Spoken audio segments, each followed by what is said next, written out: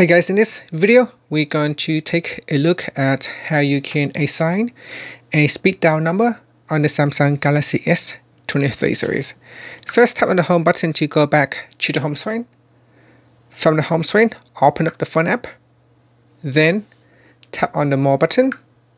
From the menu, tap on speed dial numbers.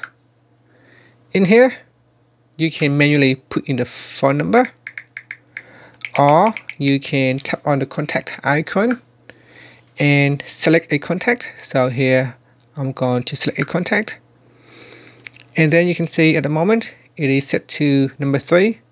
To change the speed dial number, you can tap on the drop down, and in here I have a few numbers left.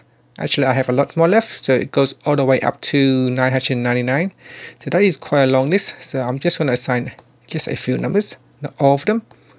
So here you can select speed dial number 6 and then put in the phone number.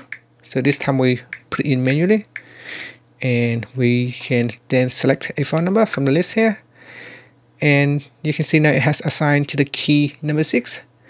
And if you tap on the back key to go back to your phone app on the keypad to make a call, all you have to do is simply touch and hold on that number, and that will automatically dial the speed dial key. And that's it. Finally, you can tap on the home button to go back to the home screen. Thank you for watching this video. Please subscribe to my channel for more videos.